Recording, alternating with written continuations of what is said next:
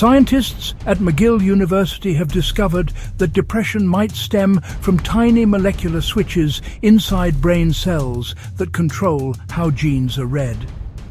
Using advanced genomics, researchers analyzed over 200,000 individual brain cells from 84 people and found two key players. Deep layer neurons that manage communication between brain cells, and microglia, the brain's immune cells that clear cellular debris. These cells showed altered DNA accessibility patterns in people with depression, particularly around a gene regulator called NR4A2 that responds to stress.